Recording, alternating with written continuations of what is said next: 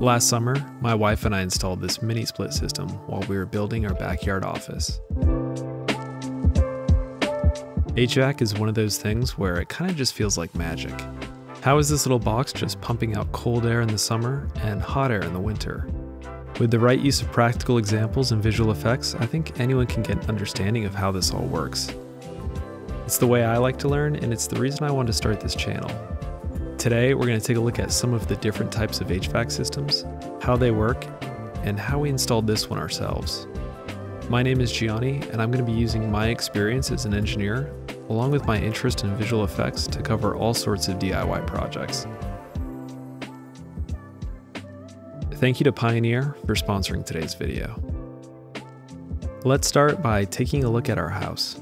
This box is what's called a packaged unit, and let's oversimplify what that is. Let's just think of it as a black box that takes air in, changes its temperature, and then sends it back out. Using a system of ductwork, we're pulling air from a single intake that's probably close to the center of the home. We draw this air out to the unit, we change its temperature, and then we supply it back through many vents, at least one in each room to help balance the system. The idea behind a ductless mini split is, what if we take this black box from out in the yard, we shrink it down, and we place it directly in the room.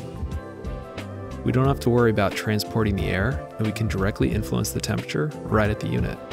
Now, you'd need a few of these for an entire home, but that's not necessarily a bad thing. You'll be able to control the temperature of each zone independently from one another. So let's say it's nighttime in summer, and we only care about cooling the bedrooms. We can let the living space throttle back, use a little less energy, and then we can pick it back up in the morning to cool the rest of the house off. But getting back to this unit, there's a reason it's located outside. When we're cooling air that passes through it, we're accomplishing this by absorbing some of its heat and releasing it. If we just release that heat back in the room, we would have no effect on the temperature at all. So to get around this, the mini split still needs an exterior unit. We're collecting the energy right in the room, but we pipe it outside before we release it. That's why it's called the split system. You have one part of the system inside, and the other half is out here. You can also have a ducted split system, which is sort of a combination of the two we've discussed so far, and it's the most common option in the United States. You have a single inside unit that's fed by ductwork, but it still connects to a separate exterior unit. This could be an entire video just talking about which system is right for your home, but there are a lot of things that go into that, like how large is your house, how well insulated is it, do you have room for ductwork, which climate do you live in? We're just going to focus on what we decided to do for the office, but I'd love to see more discussion on this in the comments. For us, it was a pretty easy decision. We have a very well insulated small building in a mild climate, specifically climate zone 3 of the US. A ductless mini split is going to be the easiest system to install, and it's also going to be the most energy efficient. So we're sitting in our new office, and it's full of air. What does it mean for that air to have temperature? Well, it isn't all just one thing. It's millions of tiny particles that are all flying around. Temperature is just a measure of the average speed of those particles. If the particles speed up, the air is hotter, and if they slow down, the air is cooler. So Judy Ann is here in the room with me, and let's assume that she is colder than the air. Now obviously her particles aren't just flying all over the place like a gas. She is more solid, which means her particles are pretty well locked together. But they do vibrate in place, and this movement still has a speed, and the average speed across all of those particles gives her a temperature. So now everything is colliding with one another, and she is going to start warming up. The air will cool slightly as some of its particles lose their energy to her. Heat will always flow from an area of higher temperature to that of a lower. At some point, we'll assume it all equalizes when Judy Ann and the air have roughly the same temperature.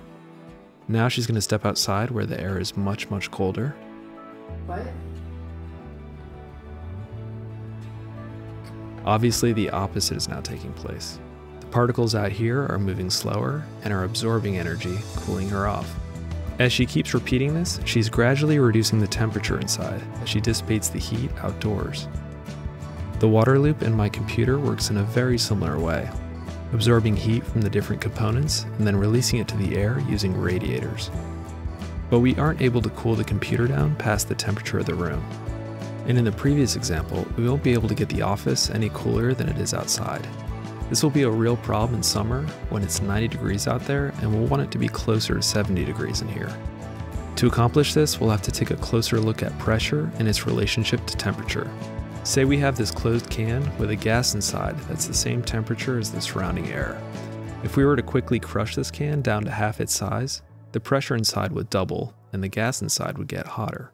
Now if we wait, the heat will bleed off into the surrounding air and the temperature will once again equalize. Now if we quickly pull the can back to its original shape, the pressure inside will drop and the contents will become cold. We'll absorb heat back from the surrounding air and return to a similar state from which we started. To show how this can help us, I'm going to start with a pre-crushed can inside of the office. I'm trying to lower the temperature of this room, so I'm going to allow the can to expand back to its original shape, which will cause the pressure inside to drop.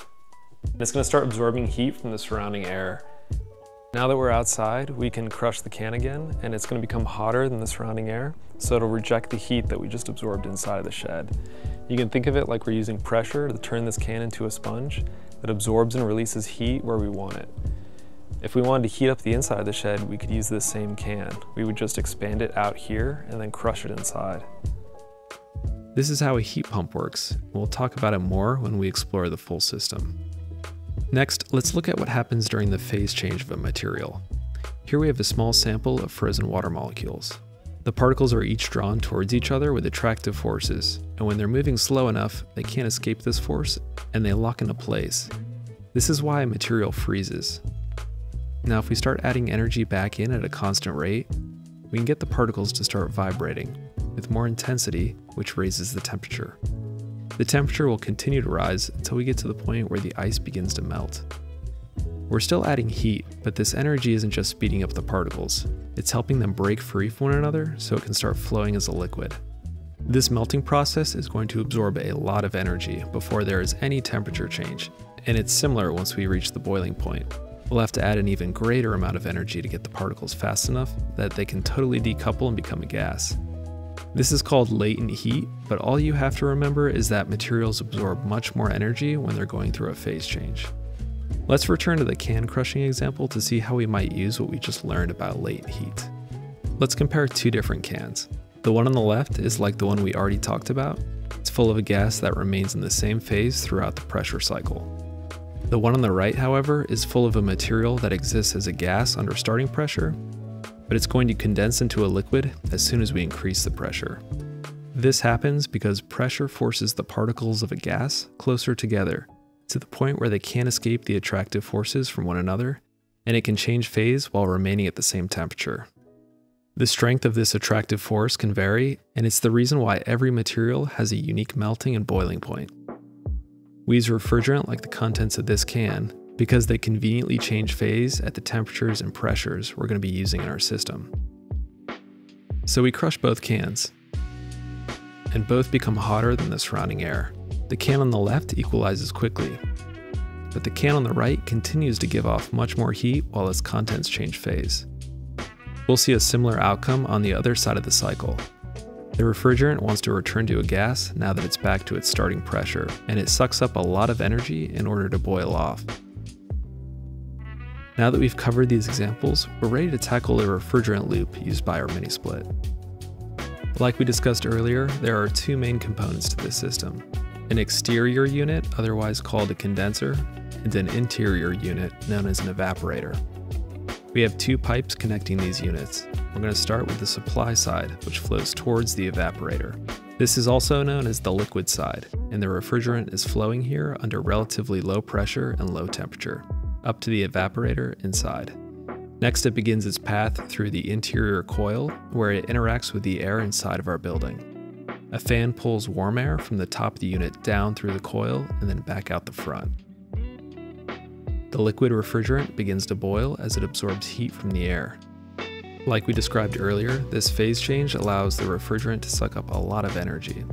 And for most of the coil, the temperature of the refrigerant isn't actually rising. All of the energy it collects goes directly towards helping those particles break free from one another. It's not until all of the refrigerant turns to a gas that its temperature finally begins to rise. The gas then begins its journey back outside.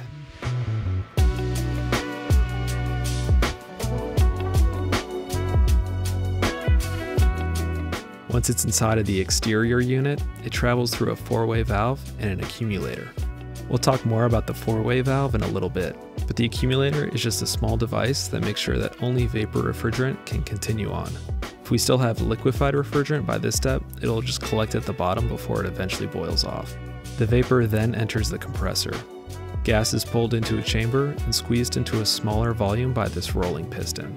This raises the pressure and temperature of the gas before it exits. This is the hottest point in the cycle, with a refrigerant temperature somewhere around 120 degrees Fahrenheit. Now that the vapor is so hot, it can give off heat to the outside air.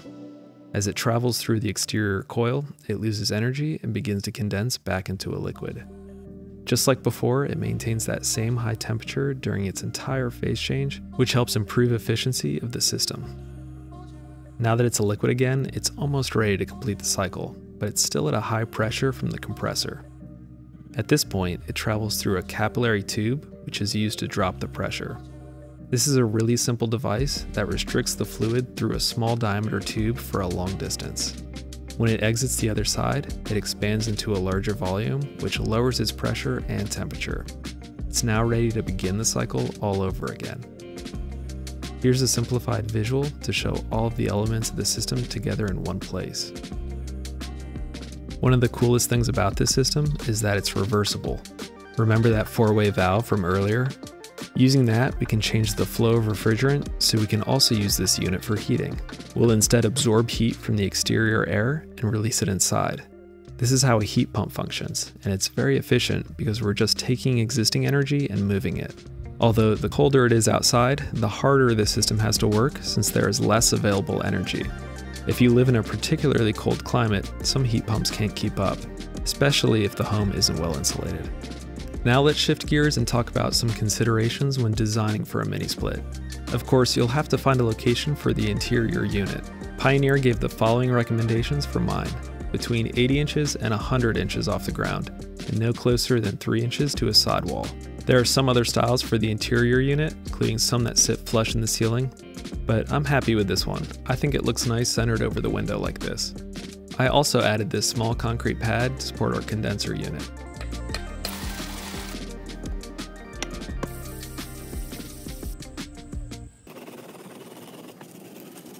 This is one solution, or you can purchase a couple brackets that bolt to the side of your home. You will have some vibration from the unit that could transfer to the wall. This could make some noise inside of the office, so I decided to be safe and go with an isolated pad.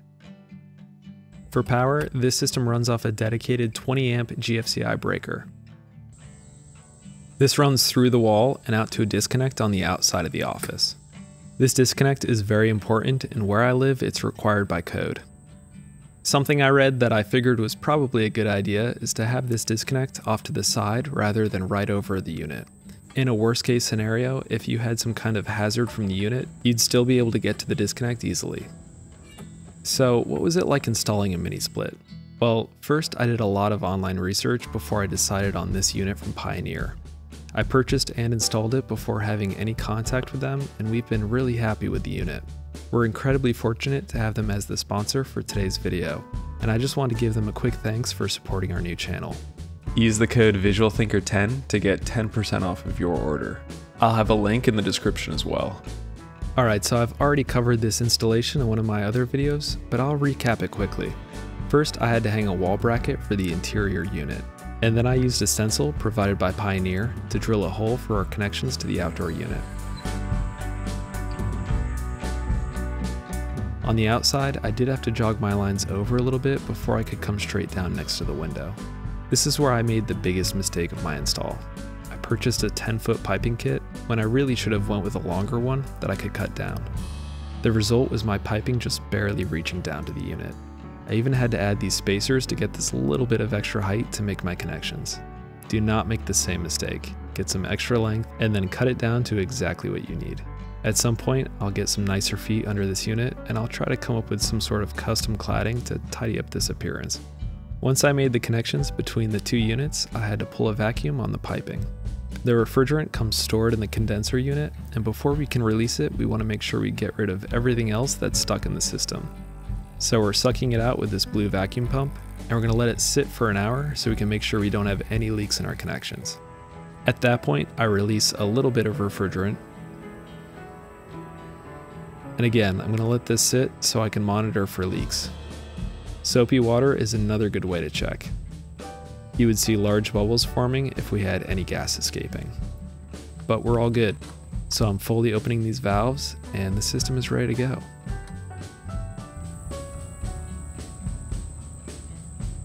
This channel is going to continue to be a mixture of educational content along with all kinds of custom builds. Coming up, we're turning our focus back to our office interior, and I hope you'll stay tuned for those exciting projects.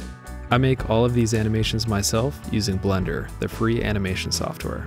Be sure to check out our Instagram for content related to making these videos, as well as some more frequent updates. Thank you so much for watching.